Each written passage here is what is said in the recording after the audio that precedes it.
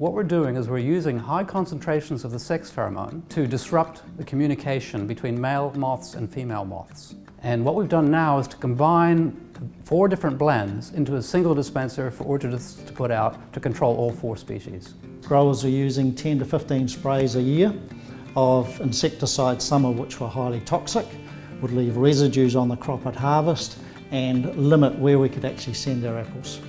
Global demand now is for low or no residue fruit that can go into every market in the world. 3 New Zealand leaf roller plus codling moth put together in a sex pheromone product, we came up with the trademark foreplay.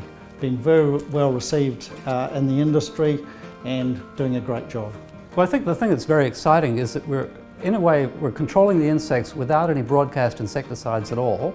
We're stopping them from talking to each other.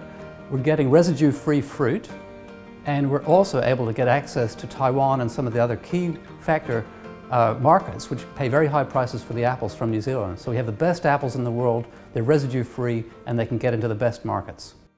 Collaborating with Plant and Food and Etec has been very successful and something of a meeting of the minds, and they have very good science. We have people on the ground and the commercial and the marketing support working together as a cohesive team has been really productive. Working in an area such as this green chemistry, where we're controlling insects without the side effects that other control tactics tend to have, it's a very satisfying thing personally because it's helping to green New Zealand even further. So it's a chance to put something back.